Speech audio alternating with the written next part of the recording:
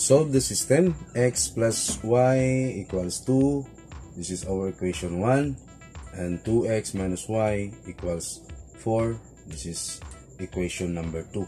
So this solving systems of linear equation, we will solve by elimination. So ang gagawin lang natin dito is we have to add the first and second equation. So kopyahin muna natin yan. X plus y equals 2. Then yung isa, second equation, 2x minus y equals 4. So this is our first equation and this is our second equation. So i-add lang natin yan. Okay, so x plus 2x, that is 3x. Meron coefficient of 1 dyan sa kay x. So that's why nagiging 3 yan. So positive y minus y, that is 0. Then equals 2 plus 4, that is 6. Okay, and then i-divide natin both sides by the coefficient of x. So yung coefficient of x natin is 3. So therefore, divide natin siya by 3. Both sides. Okay, kung nag-divide tayo dito sa left ng 3, mag-divide din tayo dito sa right ng 3. Okay, then i-cancel natin yan.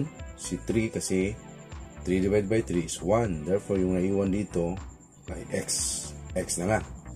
So, 6 divided by 3, that is equal to 2. Okay, ngayon, we have to solve for y. And gamitin natin si x. As value niya ay 2, di ba? So, solving for y. So, kunin natin yung equation 1 na x plus y equals 2. So, yung value ng x is 2. Ano ko ink? Ano ko sponsor? Plus y equals 2. Then, y equals 2. Kinupya yan ha? Y equals 2. Then, itong 2 na yan, si positive 2, i-transpose natin to the right. So, from positive, magiging negative na yan. So, negative 2. So, the value of y is equal to 0. Therefore, yung solution natin is x is 2, y is 0. So, this is our ordered pair. So, we have to check if our answer is correct. So, equation number 1, x plus y equals 2. And then, the value of x is 2. Okay, then, value ng y is 0 equals 2. So, therefore, 2 equals 2. So, yung equation 1 is correct. What about this equation number 2? 2x minus y equals 4. So, 2 times yung value ng x natin na 2. Multiply natin yan. Minus yung y natin is 0. Equals 4. So, 2 times 2 is 4. Minus 0 is equal to 4.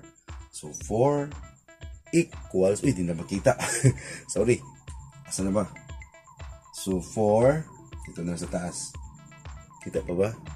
4 equals 4. So, therefore, our solution is correct.